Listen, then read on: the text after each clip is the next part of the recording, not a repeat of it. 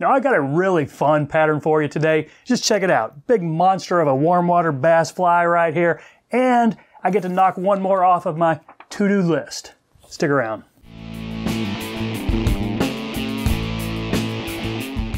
Hello everybody, welcome back. I'm Matt. Thanks for stopping by. So a fairly new tyer recently, Jeff, asked me if I could just tie up some big warm water bass fly that was easy to tie for a beginner. So I start flipping through my books and, which one do I come up with?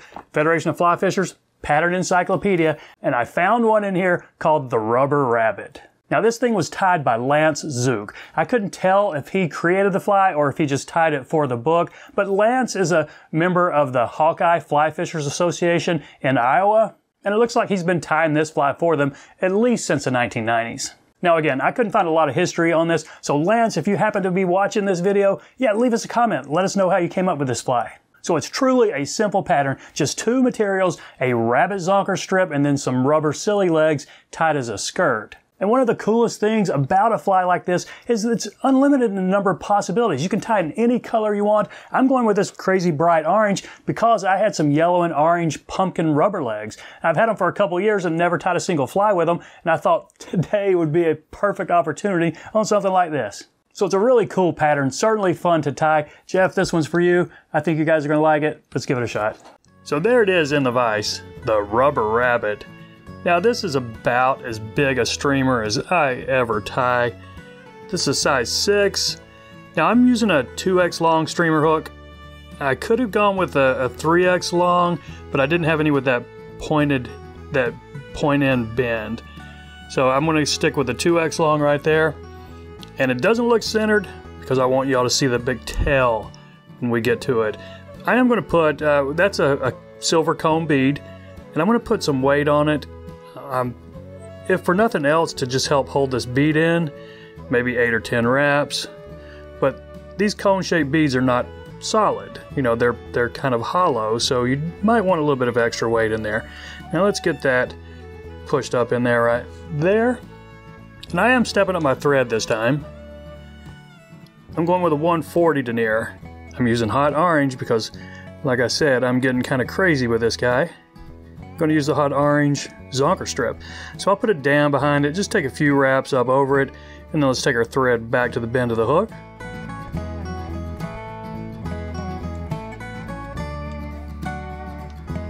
Alright, first thing we're going to tie in, Zonker strips. And this is where you have all kinds of options.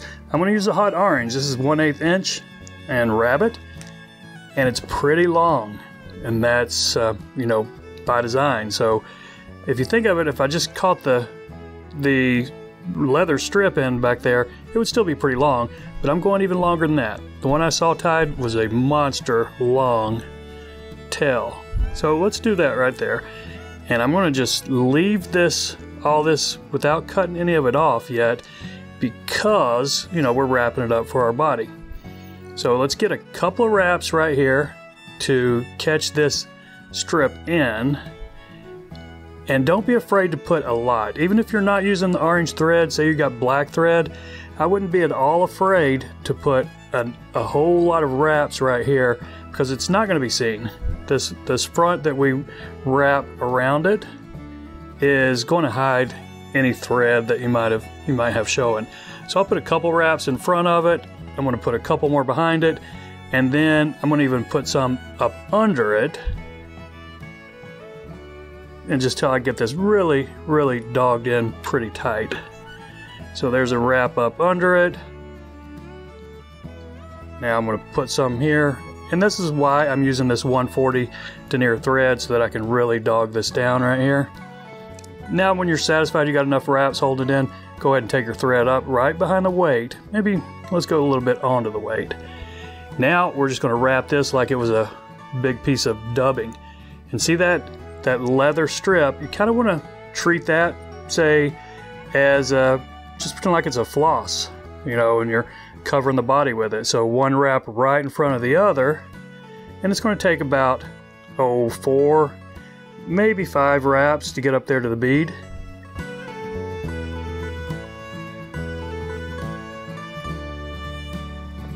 Okay, I think we're up there. Can't really see yet because I've got so much fluff going on right here. So I'm going to put a couple of tight wraps. Let's go with 3. These last 2 are pretty tight. And I'm going to reach in here and snip this off pretty much as close as I can get it. Take a thick scissors because we're basically cutting leather right here. Even an X-Acto knife might be better right there. So let's, before we pull it back too tight, let's really bind this in. And I'm going to take it back just a little bit. Because the next thing we're tying in is these silly legs. And this is one of the reasons I'm going with this, you know, crazy bright orange, because I have some of these orange and pumpkin yellow silly legs. And they come in little strips like this, where they're still, you know, attached on the ends. But you'll just want to cut a couple inches off, and I'm going to go with 10. So I've got 10 pieces right here, and I'm going to catch it in right in the middle, almost like you were spinning deer hair. So let's catch this in right here in the middle with a loose wrap. Maybe let's do 2 wraps, not binding it at all, and now we can spin them around before we really bind them in. Just kind of, we're making a collar with it right here. And so we're going to have 20, you know, legs coming off on this skirt. So let's tease them back, kind of what we want, but I'm not going to bind them back just yet. Let me show you what I'm talking about. So just leave them right there. And this is not something I saw. I haven't seen any videos of anybody tying this guy, so I'm kind of just making this part up as I go here. But I'm going to put some wax on my thread and cut a little bit of that rabbit zonker strip off. So now I've just got a little bit of dubbing right here, and I'm going to put a noodle on, maybe 2 or 3 inches, not real tight, but just kind of this right here, so that I can use this to help lay these legs back. Okay, so I've got a noodle on. It might be about 2.5 inches, I guess. So I'm going to pull all these rubber legs back, and then I'm going to use this dubbing noodle to take a few wraps up over it, so I can get them laying back how I want. Okay, so now they're kind of laying back. Got a little bit of messy of a head right there. And what you might want to do, put a thinner noodle down just so we can really bind that dubbing, because what I've got on there right now is fairly loose. So I'm gonna just put a really thin noodle and then kind of go back over that little head I've got right behind the bead.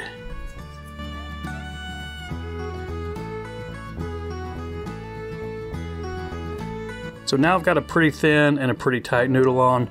I'm just going to put some tight wraps right here behind that bead. Okay. So now our head looks okay. And I only got one crazy leg sticking up, but look at that. He cooperated. And now we're ready for the whip finish. We might have a little bit of cleanup afterwards. We'll see. So, you know, 4 or 5 turn, you might want to put a drop of super glue on your thread, or just do 2 whip finishes.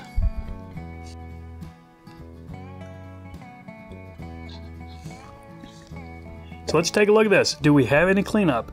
You know, I'm not going to worry about it. I think we're fine. And the book says this thing does tend to ride upside down. You know, I'm not so sure that it always will, because it's not really weighted. But either way, this thing is going to move like crazy in the water. So there you go. Pretty cool fly called the rubber rabbit. And it was certainly fun to tie. So I appreciate you watching, everybody. Y'all take care, and we'll see you next time.